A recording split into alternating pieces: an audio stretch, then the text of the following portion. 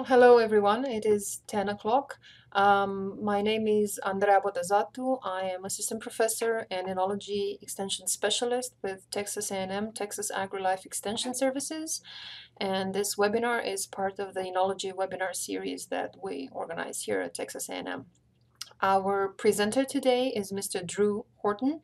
He is the enology specialist at the University of Minnesota with a grape breeding and enology project. He previously was at Iowa State University with a Midwest Grape and Wine Industry Institute. And Mr. Horton has also worked as commercial winemaker in California as well as in Minnesota. Mr. Horton will be talking to us today about practical barrel management and maintenance. And before I hand it over to him, I would just like to ask you to hold your questions until the end of the presentation. The presentation is going to be around 45 to 50 minutes long. We'll have some time at the end for Q&A. And I would also like to ask you to please fill out the survey at the end of the webinar. It only takes, I don't know, half a minute, maybe a minute, and it helps me keep this event going. So, Mr. Horton, thank you very much for agreeing to be here with us today. Thank you for preparing this presentation, and I will switch it over to you now. All right. Thank you very much, Dr. Bodazatu. When I was asked about giving this presentation, I was delighted to be able to help. I'm a huge fan of barrels. I've spent about 20 years in commercial winemaking before getting into academia. I think my biggest claim to fame in terms of my barrel knowledge is I worked for a Gallo winery in Santa Barbara, California, a Bridalwood winery, for a little over 3 years. And we had a 4,000 barrel cellar. And on top of all the other work and knowledge I already had about barrels, I really learned a lot working in a large barrel cellar like that. And so the first word of my presentation is practical. I hope to address practical issues. If anybody wants to know about the science of wood and the science of microoxidation, I suggest they speak to somebody else. I'm here to give good, close to the ground practical knowledge. And let's just go ahead and get started. So the first question, or sort of as by way of introduction to the subject, I have a few slides here about why we use barrels. Of course, the obvious answer is they add aroma and flavor. And they allow this slow and steady microoxidation, which is a very complex chemical reaction that happens over time that makes wine taste better and feel better, takes the edges off of it, adds complexity. Barrels, of course, also invoke tradition and high quality. So barrels have a marketing value as well. Barrels have been around for about 3,000 years. And so it really, when you say tradition, there really is a long-term tradition to barrel use. And of course, if you look at the top 100 wines in Wine Spectator, far and away, the vast majority of those wines spent some time in barrel. So if you want to make top flight wines that are of highest quality, you're certainly going to consider some barrel use along the way. There's no question, barrel-aged wines have more overall complexity, they have increased structure, enhanced flavors and aromas, and often a much better aging potential. And get to the bottom line, when your customers come into the tasting room and they see some beautiful barrels behind the counter or through the window into the cellar, that adds to your bank account. They are always going to be willing to pay a bit more for your wines when they see barrels because of their perception of quality. And let's face it, barrels are sexy. They look great. They're interesting creatures, and people want to hear about them and know about them. Here's just a quick list of basic pros and cons of barrels. Some of this I've already addressed. Here in the upper Midwest, we've got high acidity grapes. So along with all the other advantages that barrels can do for wine, though they do not quantitatively reduce total acidity, they certainly have effects on texture that can reduce perceived tartness or high acidity. So there's another reason for barrel use is they can help sort of counteract high acidity wines or take the edges off of rather tart wines. Barrels can be expensive. Wine does evaporate. I've heard up to 6 or 7% of the volume can be lost per year. That is extensive. They do take up space. You need some special tools. They take extra effort. Occasionally need to be replaced. And you're carrying inventory. Every time you're leaving wine in a barrel longer than a year, you're carrying that inventory into the next year. So there are winemaking concerns and there are bottom line business concerns as well. Before we get into it, here's a basic outline of the parts, the anatomy of a barrel. I think the most important thing I want to draw your attention to is the lower right, the Croze, C-R-O-Z-E. The Croze is the joint between the wood that makes up the heads of the barrel and the staves of the barrel. And you may all not be woodworkers or carpenters, but I think intuitively you can appreciate that joint there, where the staves meet the head, that is the point most likely in jeopardy, most likely in need of occasional repair or attention. But it's good to know the terminology of all of these other parts of the barrel. Of course, each barrel has two heads, and every barrel has a bung hole and a bung, hopefully. I just remembered looking at this. I did not make any mention in my presentation about bungs in particular. If somebody would remind me to make a little statement at the end about bungs, types of bungs, uses of bungs, what are good bungs and what are bad bungs, I'll give that 30 seconds or so. But there you go. There's a little overview of the anatomy. And again, we'll talk about the Croze a little later on. So you've bought yourself a brand new barrel, or maybe you've bought some high quality used barrels. Before you put wine in them, you need to soak them up. Wood, of course, is part water, and as the wood dries out, it contracts. I've seen some old barrels that have not been well maintained, and you can see daylight right through the staves. And even a barrel that old and dried out can be made watertight again by moisture. You get water into a barrel, everything wants to expand, all those joints between the staves and there at the Croze swell up and seal. So there's more than one way to prepare a barrel for use. I prefer the so-called French method, and it's very simple. You get 2, 3, 4 gallons of hot water. Doesn't have to be boiling hot, but of course the hotter it is, the more effective it is. Pour that right into the bung hole of the barrel and then stand the barrel up on its one head. So that amount of water is now soaking the inside of the bottom head on the floor. Now go ahead and take a few gallons of hot water and pour it onto the outside of what is now the upper head of the barrel. And allow about 20 minutes to go by for that hot water to seep or soak into that Croze joint, both on the top, what's now the top head, and the bottom head of that barrel. After about 20 minutes or half hour, you can just turn that barrel over, and the water on the inside will now be soaking the inside of the head that was formerly on top, and throw now another 2 or 3, 4 gallons of hot water on now what is the outside of the upper head of the barrel. And again, after about 20 or 30 minutes, the Croze should have soaked up and sealed well. I then would put the barrel on a rack with the bunghole down and rinse the inside of the barrel.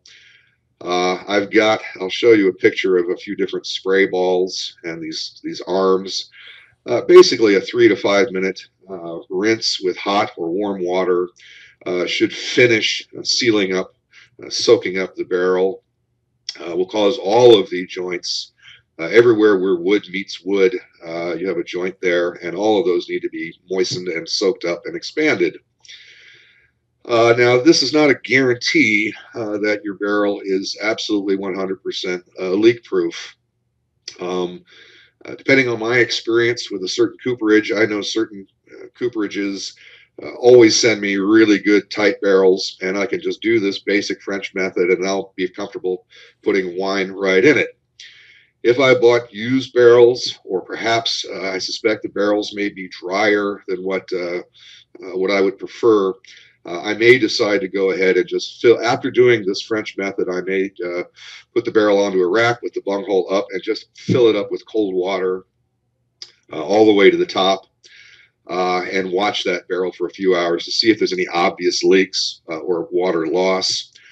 Certainly, water will continue to soak into the barrel, and you'll see that water level go down a little bit. But if you don't see any actual dripping, you should be good to go. If you do see some dripping, just leave that cold water in the barrel overnight on a rack on your winery floor, because it may take the time overnight for any of those leaks, again, to sort of swell up and seal themselves.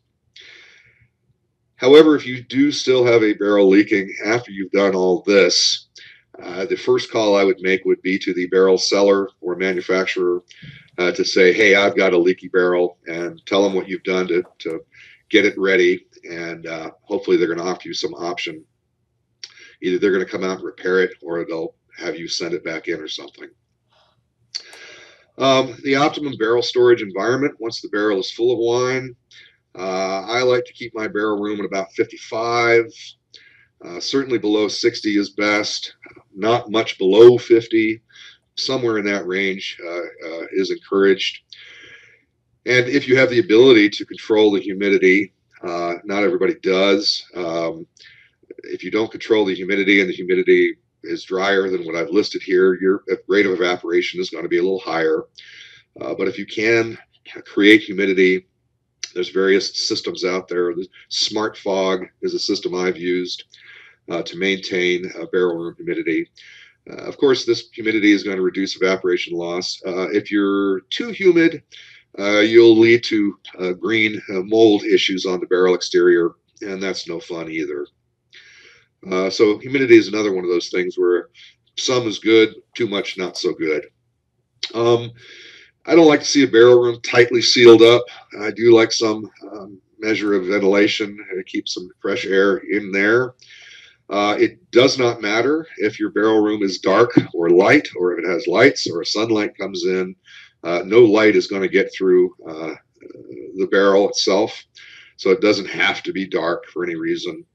But what really is important for any wine storage, whether wine is in a tank or a barrel or in a bottle, we're always trying to keep that temperature regime stable. We don't want it to go up to 70 degrees and then drop down to 50 at night. Day after day of these fluctuations can cause oxidation, can cause premature aging, increased wine loss. Come on, scroll you.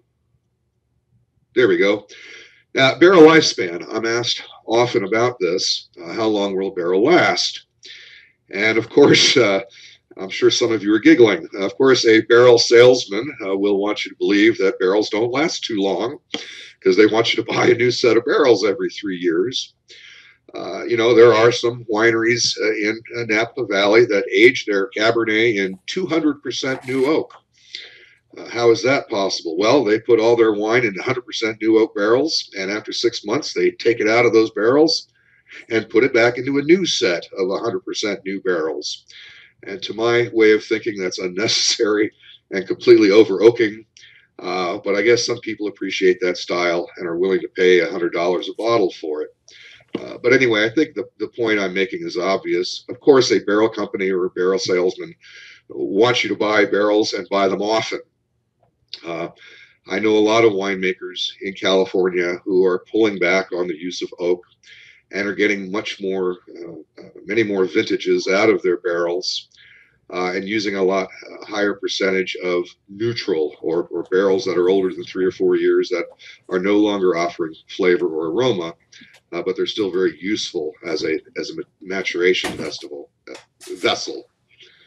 Speaking of maturation, I'll make a quick little technical note here because we winemakers throw these terms around, and in the interest of precision and accuracy, when wine is in a barrel or a tank, it is actually maturing. It doesn't start aging until it's in a bottle. So the term barrel aging is actually an oxymoron. We should be using the term barrel maturation. Anyway, as you can see by what's on the slide here, basically if you keep a wine in a brand new barrel for a year, you're going to take out about 50% of its flavor and aroma. And down the line, second year about 30%, third year maybe 15%. These are approximate numbers. But basically what I'm trying to say is by the end of that fourth year of barrel use, you now have a neutral barrel that's not really given much more flavor or aroma, but it's still a very, very excellent vessel to mature your wine. And I know quite a few wineries that use their barrels up to 8 or 10 years before disposing them.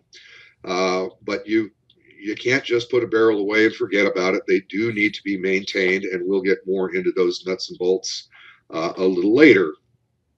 You know, in general, when we're talking about clean and sanitize in any aspect of winemaking, there are so few things we can really control in a vineyard or in a winery, or not many. But one of the things we really can control is clean and sanitized. And I encourage all of you to practice clean and sanitized. They're different things. If you don't know the difference, look it up. A clean winery produces happy, clean wines. If the greatest compliment I get as a winemaker is, boy, your wines sure are clean, that's a fine thing. They don't have to be the most complex, the most concentrated, the most poetic. If they're merely the cleanest wines around, I'll be happy. All right. Dr. Bodizatu had reminded me, are there ways to recondition barrels? There are. I'm not a huge fan of any of them, but I'll just go through them. There is a company called Recoup Barrels out in California. You can send them your older barrels, and they'll take the heads off and either shave or sandblast a few millimeters off the inside of the staves. And then they'll retoast them to whatever level you like and reseal them, put the heads back on them, and send them back to you. So far, somebody could correct me if I'm wrong, but I think this is only available in California. So you're going to spend quite a bit of money shipping your barrels out there. And I noticed on a couple of Recoup barrels that I've used, the only real aroma I got out of it was sort of this pencil shaving aroma. There wasn't much vanilla or spice or caramel or brown sugar. It was just sort of this kind of generic pencil shaving, I call it. Kind of a fakey, that's not a very good term. But anyway, if you got to save money, you need to get more life out of the barrels, certainly recoupering can be considered. I wouldn't want to use 100% Recoup barrels on my wines. In the last 5 or 10 years, there's a company called CryoClean that's developed a new proprietary method of using little dry ice beads to blast away a few millimeters of the stave interior.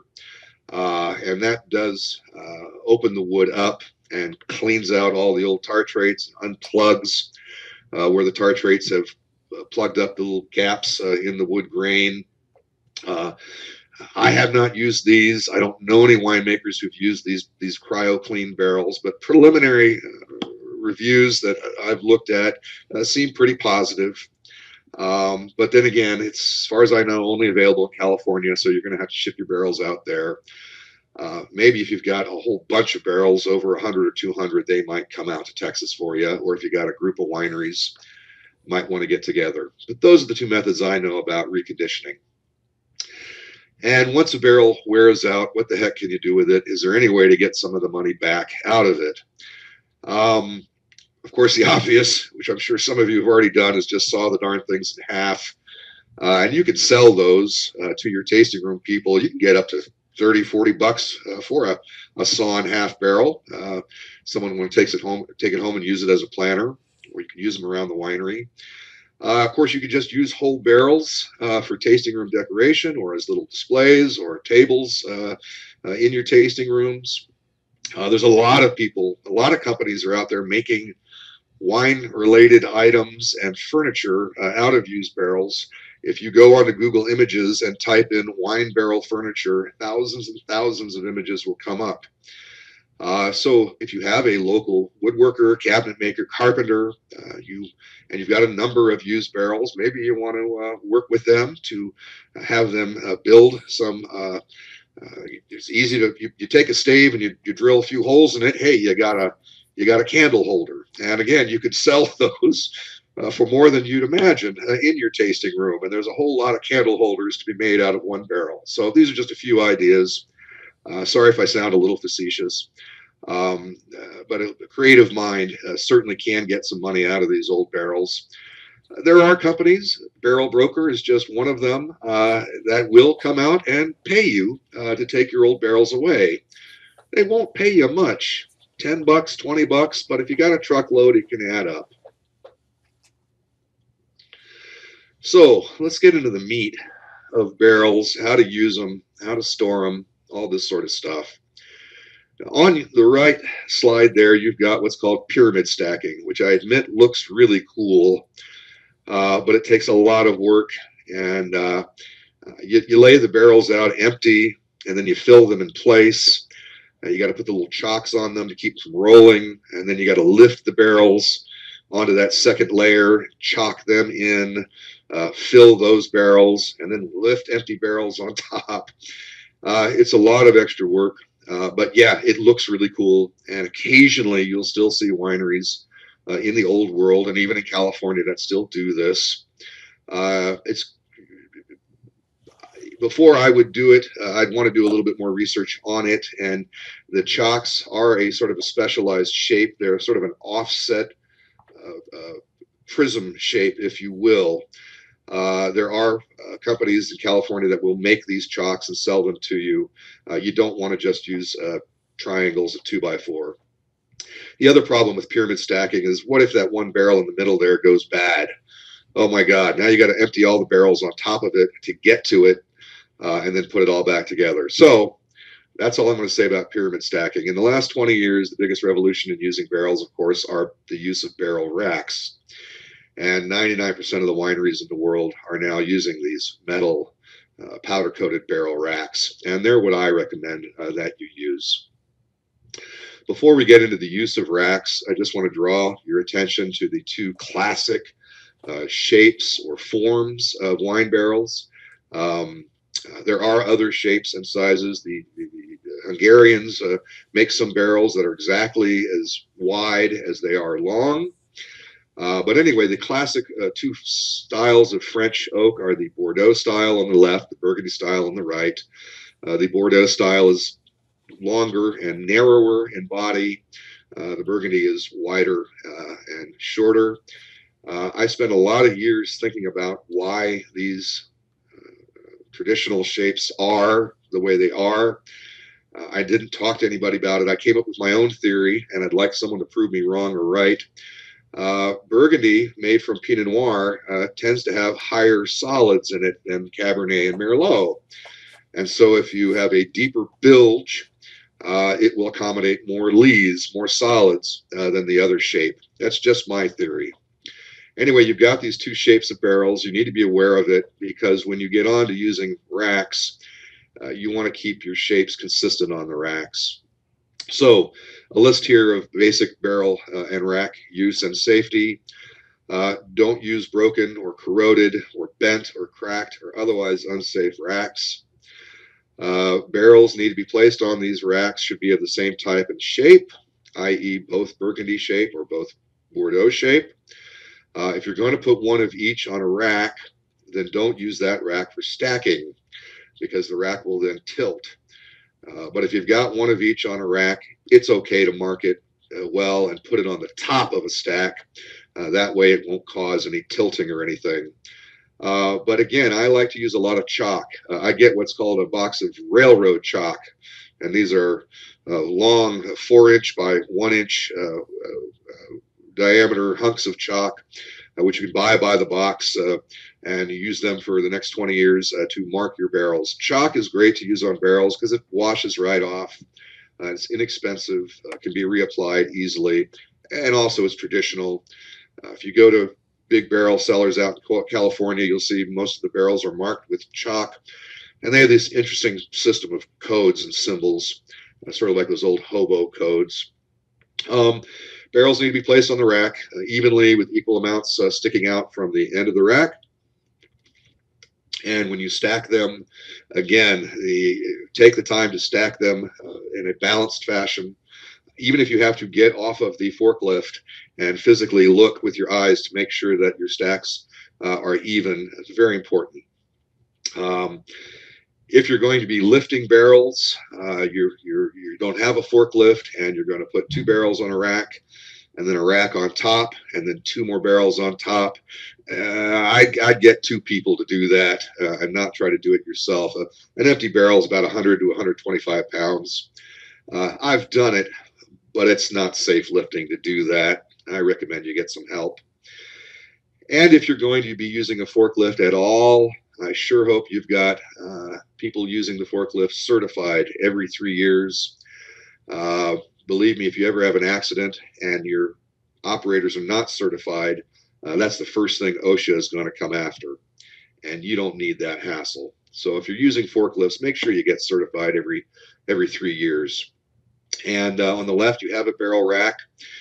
If you're just using a pallet jack, you can enter the rack from the 2 sides. That is to say, from the open side on the right or on the far left, you can bring a pallet jack under those double bars. If you're going to use a forklift or a lift truck, you'll want to come in from the left side through the 2 openings there, the 2 rectangular openings, and make sure you get the forks all the way through so that you have 4 points of contact between the rack and the forks. I mentioned if you're going to, you can see in this picture here that says wrong, if you're going to put a single barrel on a single rack, don't do it like this. I'm sure you can see that if you come over to the right side of that rack and take your hand and just lift it a little bit, that barrel is going to fall right off onto the left. The right way to put a single barrel on a rack is here. In this picture, there's actually some custom chocks, single barrel chocks they're called. I know that some rack manufacturers, Topco sells them. I know Brick Packaging sells them. Check out with your barrel company. You can get these chocks. They're not absolutely necessary. I have put single barrels just on the gap there of the rack and maybe taken a little hunk of wood, just shoved it in there to keep the barrel from moving back and forth. And that seemed to work okay. I'm not guaranteeing that that's okay. It's worked for me in the past. But in the last few years, when I've been using barrels, if I use a single barrel on a rack, I use these chocks. It's just safer and better. All right, now storing, moving and stacking barrels. Again, if you have a small cellar and you're just using a pallet jack, you can move with a standard 5,500 pound capacity pallet jack. You can easily move four full barrels onto racks with that pallet jack. It's not easy. It takes a little strength, but it can be done. Do be careful when making sharp turns. I would avoid making 90-degree snap turns with a pallet jack. If you look at the way a pallet jack is designed, normally you're rolling on 4 wheels, but those driving wheels are very close together. And if you snap that 90 degrees, you now only have 3 points in contact with the floor. So make your turns slowly. Don't do those 90-degree sharp turns. And again, if you're placing barrels on a second level, use proper lifting techniques. It's best to have 2 people. If you are using a forklift, you can lift safely with a standard 4,500 pound capacity lift. what I call a six-pack, 6 barrels on 3 racks. Keep in mind that just 2 barrels full on a rack is about 1,250 pounds. And the most you want to do, the most I've ever seen, the sort of maximum standard in California, is placing a 6-pack on top of a 6-pack. As this photo here will show, you can see those stacks on the right are 12 barrels. In this case, the forklift has taken a 6-pack and stacked it on top of a 6-pack. This is not to be taken lightly. Only a very experienced forklift operator should be doing this. If you're doing it for the first time, please do not be in a hurry.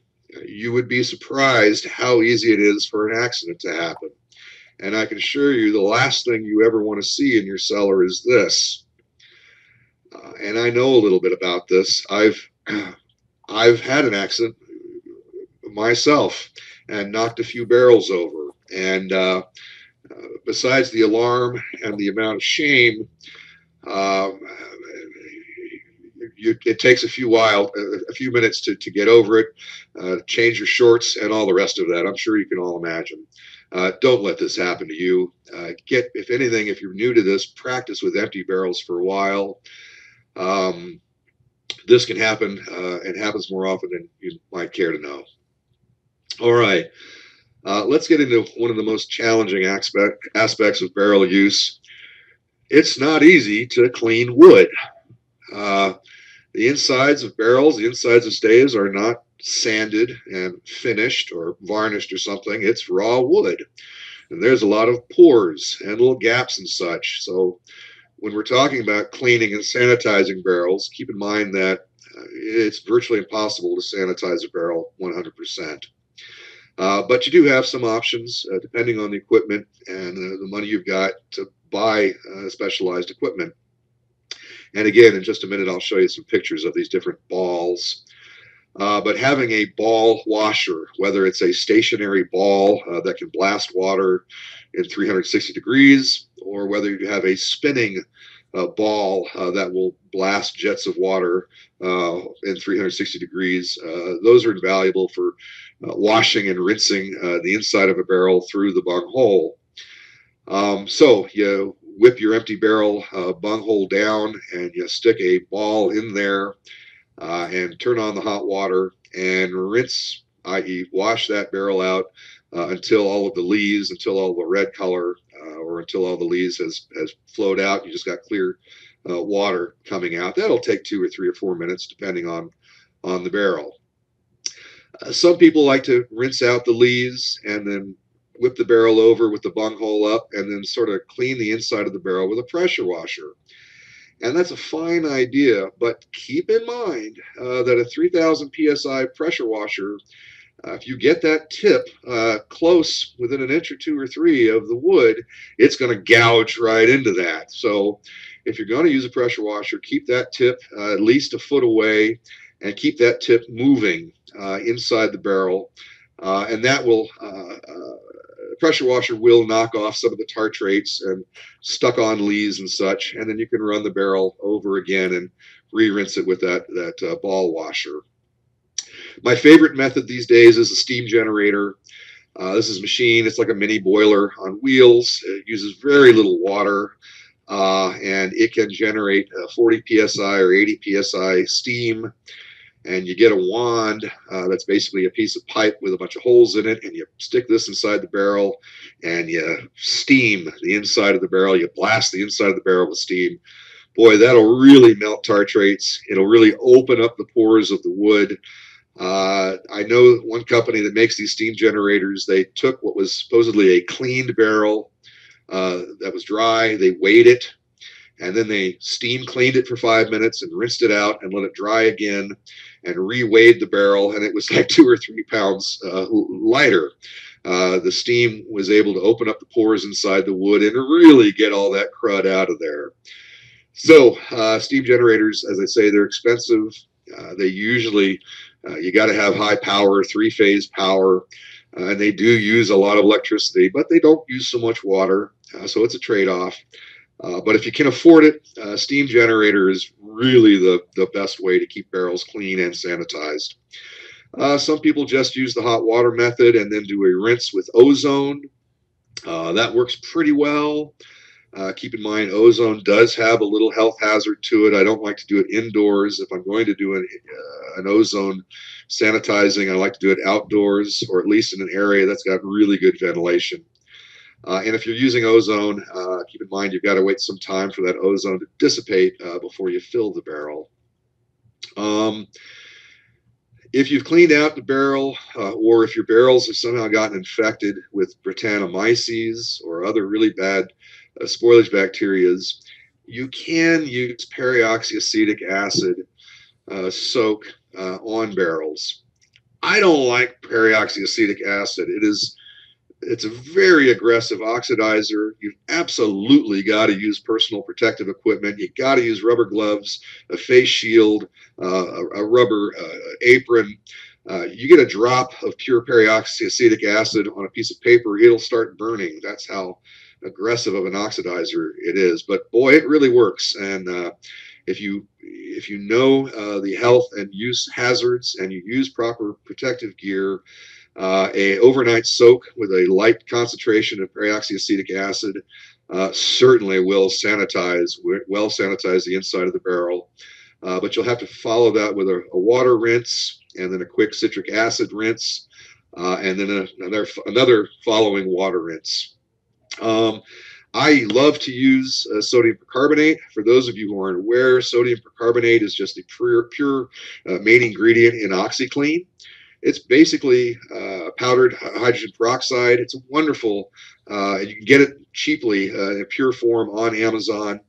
And I use it to soak the inside of a barrel. It will also help remove tartrates and help loosen up stuck-on lees and such.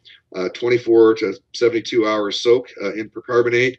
Then follow that with a hot water rinse, a citric acid rinse, and then another water rinse.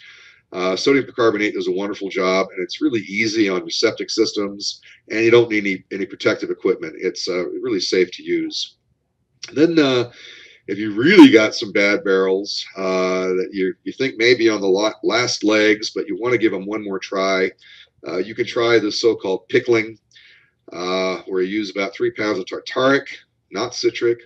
It gets the pH down to about 2.2 and about a half a pound of potassium metabisulfite, which gives you about a 50 part per million solution. You fill the barrel halfway with hot water, throw in your tartaric and your sulfur.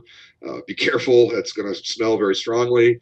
Finish up filling that barrel, stir it in really well, bung it up, and let that barrel pickle for 5 or 10 days, and then empty it out, give it a good water rinse, and then smell it and see if it smells any better. Up to you whether you're going to keep using it or not. I would find when we would do a dozen barrels, there was still maybe a barrel or two out of a dozen that we just felt didn't clean up enough, and we'd end up getting rid of those. But it's sort of a last resort for cleaning a barrel, a well-used barrel. So here, as promised, on the left is about $150, $200 spinning blast ball. It's got a nice little ball bearing unit in there, and you can get them a little cheaper from GW Kent.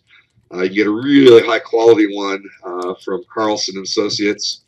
The arm in the middle, that washing arm, is also a Carlson and Associates a barrel arm. It's got that little foot on it, which is the exact right dimension for putting that ball inside of a barrel that's on a rack.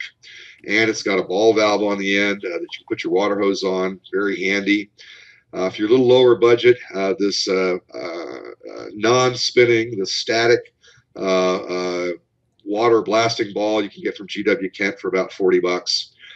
You can simply go to the hardware store and get some PVC pipe and make your own little barrel arm, a washing arm to use with that ball. In the old days, we used to use compressed sulfur dioxide gas to sanitize, to put inside of a washed or rinsed barrel. But then the feds figured out that that sulfur is actually cleaning fruit flies, and therefore compressed sulfur is a pesticide, and therefore, if you want to use compressed sulfur dioxide gas, you must have a pesticide applicating license. And if you're a big winery with thousands of barrels, you may want to have somebody on staff or have a vineyard person who's got a pesticide license to keep using compressed sulfur gas when you gas your barrels.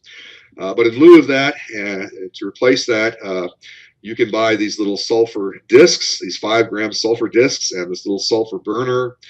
They're easy to use. You put a single disc. If you see the sulfur burner, you raise that little cage. You put a disc on the pin there. You take a lighter and you light the disc. You slip that little cage back over it, and you put this inside of a washed, rinsed barrel. And that will provide sulfur dioxide gas inside the barrel. It takes about 5 minutes to burn that little disc.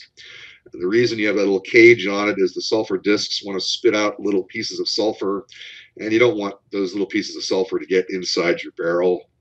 And you can get these from More Wine. I think you can get them from Presque Isle Wine as well. And get 2 of them or 4 of them so you can do more than 1 barrel at a time. They're only about 20 or 30 bucks for the burner, and the discs themselves are a few cents a piece. When you are storing empty barrels, it's very important to do a monthly rehydration and gassing. Take your empty, cleaned barrel, and if it's been sitting there empty for a month, put it back on the floor with the bung down and give it 3 to 5 minutes of hot water.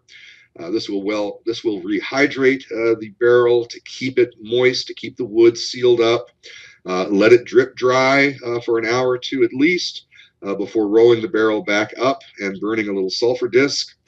I know it seems silly to make a big point about using a pleated paper cup, but I have not found anything that's better to use in the barrel storage. You do not want to put a hard bung or a silicone bung in that barrel, because the environment inside the barrel will be more moist, more humid than the air on the outside, and you will open the barrel after a month and find green mold inside. You can buy single sleeves of these 3.5-ounce Solo pleated paper cups on Amazon for about $3. Believe me, that's the way to go. The pleated cup keeps bugs, flies, and crap from getting inside the barrel, but it allows the moisture inside and outside the barrel to equalize. Whoops, excuse me. Barrel leaks, barrel repair. As I mentioned, that gap between the stoves and the headwood is the place you're more likely to see a leak. And you can call your oak salesperson and request some spiles. Those little wood cones on the left are spiles. They also make little wood wedges. They should, for every barrel you buy, they ought to send you a handful of those free, but if they don't, they may charge you a few bucks for a little bag of spiles.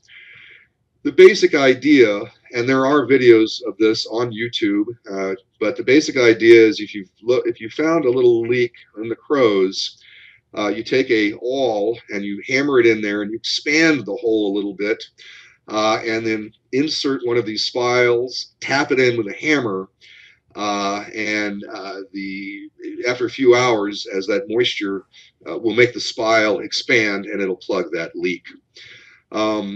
If you've got any real specific questions about barrel repair, barrel tools and such, you can call me or email me. Some companies are really glad to share knowledge on barrel repair. Brick Packaging is excellent about explaining and providing supplies for barrel repair. Barrel topping and maintenance. I refer to this as the Gallo protocol. You can do whatever you want, and you can top your barrels whenever you like, as seldom or as often as you like. This is really the optimum professional method. As we know, wine will evaporate out of the barrel. I don't like to top barrels that are all stacked up. They leak on each other and such. So I will take my stacks all apart, lay them out on the cellar floor. I will look at the barrels to see if there's any leaking or mold issues. I'll make sure that the bung is tightly placed in the bung hole. Then I'll take a hot water and spray nozzle, and I will rinse all of the dust and dirt and dead bugs and such off of the barrel. I'll then take a solution of tartaric acid and water and a little scrub brush, and I will scrub just in the area around the bung. Intuitively, you should imagine that where the bung goes into the bung hole, that little gap there, that's the most likely place for bacteria to start growing. And if you just take the bung right out of the barrel, any bacteria or mold that's in that gap may fall into the barrel. So this is why it's a good idea to rinse and scrub around the bung, and then rinse it off with water before you remove the bung. So now you've removed the bung. Well, before you do anything else, use your eyes. Look at the surface. Is it a nice clean surface, or do you have a surface yeast forming, or do you have stuff floating? You can do a lot determining the condition of the wine in a barrel just with your eyes. And before you grab your wine thief and grab a sample out of the barrel, just put your nose right up to the bunghole and smell the headspace. Believe me, there's a lot of information about the condition of the wine that can be gotten just from that little bit of air in the barrel headspace. Predominantly, the first thing you'll smell is volatile acidity or any spoilage bacteria. You'll smell that headspace. Anyway, once you've done that, then do take a sample of your wine. Check your free sulfur. If there's an issue with the barrel, you may have to send out a sample to get it plated for Brettanomyces or any other bacterias. But anyway, if it's a clean barrel and you just need to add a little sulfur to it, I recommend stirring the additions into the barrel. I don't like to just pour sulfur solution in and then wine and top it. I like to stir that addition in. If you've got a large lot of barrels, you've got a dozen barrels of Tempranillo, and gosh, Drew, I really don't want to have to check every individual barrel. Perfectly acceptable to just take a sample from 3 or 4 of those barrels and consider that a composite barrel sampling to do your testing on. Then once you've done all that, just top it up with clean wine right to the top of the bung hole and insert a clean and sanitized bung. Of course, a little bit of wine will then leak out, and you want to rinse that barrel once again with hot water, stack them all up and put them away. There are easier ways to top barrels, and I suggest that you don't cut any corners and you use this protocol. All right, 1 or 2 or 3 more slides and we'll get to Q&A. I am not going to give a lecture on oxidative versus reductive aging of wine. If you're aware of it, you know what I'm talking about. If you don't know, reach out to Dr. Bodazatu about the difference between oxidative and reductive environments. But in simple terms, when a wine has sat in an oxygen-free environment for a long time, it can become reduced. Those fresh, fruity aromas can sort of convert to canned or cooked fruit aromas. You can even start to notice a little hydrogen sulfide aroma in a barrel of wine that is getting reduced. And at that point, all the barrel needs is a little air. And so classically on the West Coast, we'll do what's called a rack and return. And this is just taking the wine out of the barrel, cleaning the inside of the barrel, checking the lot of wine in the tank before returning it to barrels. So get all your barrels together at the same lot, sample and taste them to make sure they're all good, they don't have any faults. All of the good barrels can get racked together into a tank. The other handy thing is that now you've homogenized this lot of 12 barrels. Now you know what the whole lot smells. Every barrel individually is going to taste and smell different, but now that you've put them all back into a tank, you've homogenized the lot, and it makes it easier to check the free sulfur there and make that adjustment before you return the lot to barrels. The other thing is it gives you a time to check your barrel aroma and flavor mix. Now that you've got this homogenized lot, you may decide, there's not enough new oak in here. I'm gonna take 2 of those old barrels out of the lot and bring in now 2 new barrels to pump up the oak. Or likewise, you decided, I've got plenty of oak flavor here. I'm going to take those 3 new barrels out and replace them with some neutral barrels. So a rack and return not only is good for wine, gets a little air into the wine when it needs it, but it can allow you to adjust your barrel blend during the maturation. I think one or two more slides and we're out of here. Yeah, I'm here at the end. That's all I was going to talk about. I'd just like to acknowledge all of my coworkers here, all the grad students, the student interns at the Greek Reading and Enology Project. And thank you all for your attention.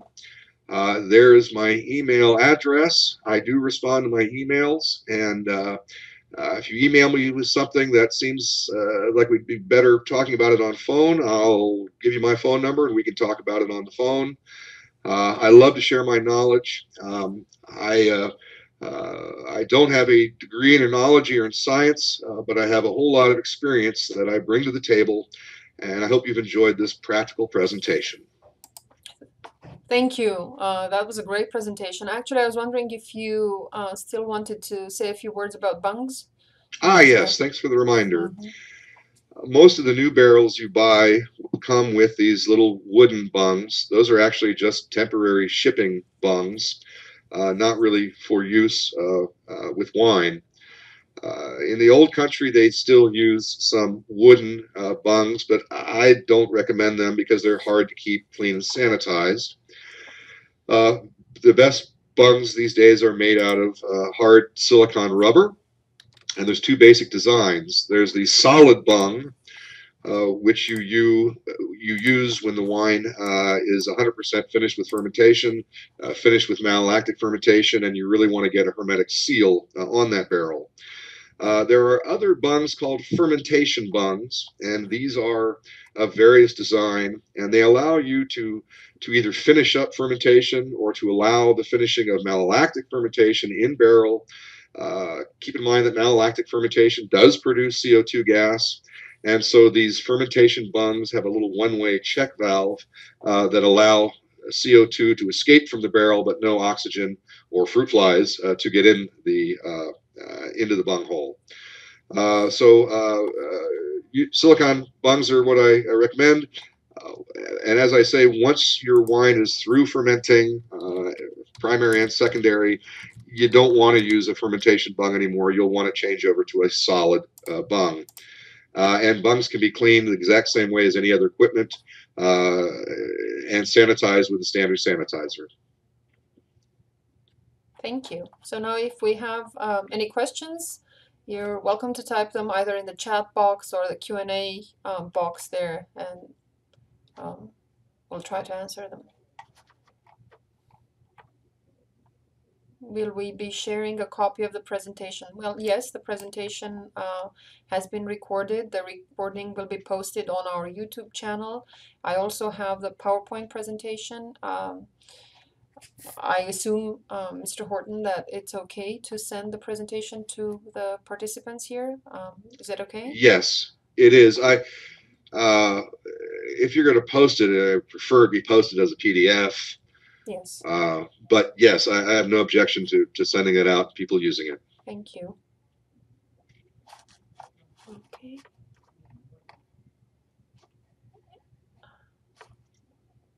Do you lose a lot by using oak chips instead?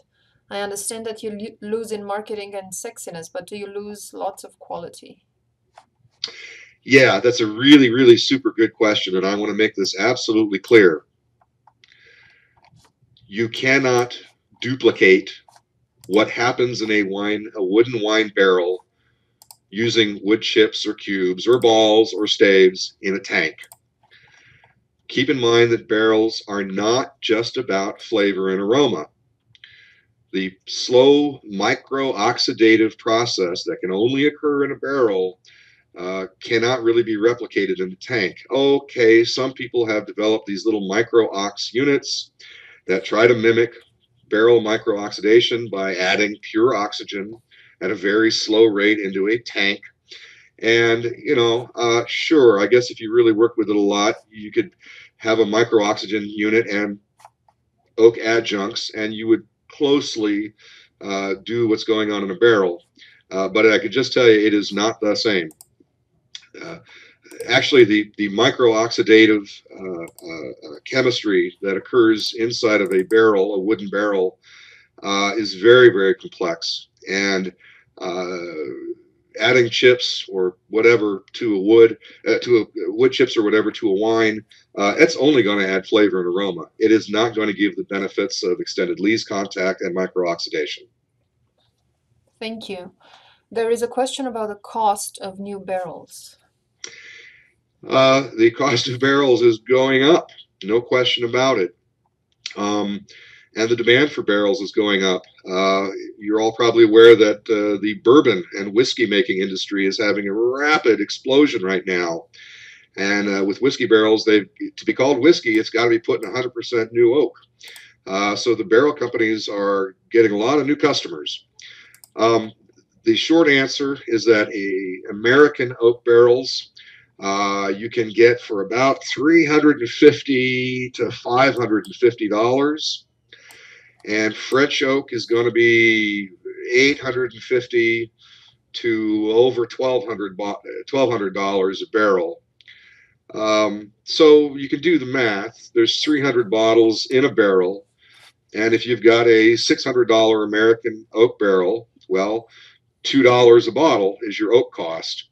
But if you use that barrel over 5 years, you age 5 vintages of wine in that barrel, now you're down to, what is that, 30 cents per bottle. You get my point. You can amortize the cost of the barrel over various vintages. But somewhere around 500 for an American oak and somewhere well over 1,200 bucks for a French oak barrel. Hungarian oak barrels are somewhere in the middle there. There's a follow-up question to the chips one. What about chips or blocks used in a neutral barrel? Very good question. Certainly, that's a great idea. If you want to, if you've got a neutral barrel that is clean and well maintained, that is no longer able to give flavor and aromas to, certainly you could use some oak adjuncts or some staves. There's a lot of different designs of these oak products, but using them in a wood barrel certainly will mimic what a new barrel would do. It's a good way to save money. Keep in mind, though, that you're displacing some of the wine. So when you're doing inventory, you no longer have 225 liters in that barrel. If you've added oak chips to it, you've got a few liters less because it's being taken up by those chunks or cubes or whatever. We have a comment as well, rather than a question. I would argue that evaporation is actually a pro and not a con. The concentration effect of small atomic mass unit molecules transiting the pores and the big ones staying put inside. I would agree 100% with that comment. This person obviously has some knowledge of chemistry and how wood works. Certainly that evaporation does concentrate the flavor and aroma compounds in a wine, adding to the character and complexity of a wine, no doubt about it. I was only presenting it from a businessman's point of view, that, hey, we're losing 6% of our product a year by using those damn barrels. So yeah, let's agree there's a pro and a con to using barrels, and I would agree with you that the con overweighs the pro. The pro overweighs the con. All right. What is your opinion of wood source? Virginia versus Missouri versus Minnesota. I assume this refers to American barrels. Yes, this does refer to American oak. Yeah, you've got Missouri, you've got Minnesota, of course. I've seen barrels that say Appalachia, and I'm assuming that's either parts of Virginia, Tennessee, Kentucky, that sort of thing. Missouri oak is well known as well. They are all slightly different. Just like in France, where they've been managing forests for hundreds of years, the oak from the forest of Allier smells and tastes different from the forest of Vosges, which is different from the oak found in the forest of Limousin. Certainly, just like with grapes, the soil that the trees are growing in will affect the flavor, aroma, character of a given wood. I can say that I'm in Minnesota. I sure like Minnesota oak. One of the things I like about Minnesota oak is we're a very cold climate up here. The oak trees grow slower and tend to have tighter grain than oak trees grown 500 miles to the south. But I'm going to leave that up to you. My advice is to get out there and smell as many barrels as you can. Go to barrel adjunct distributors and say, hey, can you send me a sample of American oak chips from Missouri versus Minnesota versus whatever, or do some online research. There certainly are flavor and aroma differences depending on where the oak tree is grown, the soil where it's grown, the climate where it's grown, whether the oak was kiln aged or whether it was air dried, the toast level of that oak. All of these come into play and add variables to your question. What do you think about hybrid barrels, French American? Those are my favorite barrels. I love hybrid barrels. For those of you who don't know, a hybrid barrel, the few that I've seen from either Radu or Seguin Moreau, they're Minnesota oak staves for the body of the barrel, and then French oak headwood. I think the head represents something like 33% of the surface area. And I love those hybrid barrels. I think you're saving some money, but you're getting the best of both worlds. You're getting some of that American quality as well as some of the French quality as well.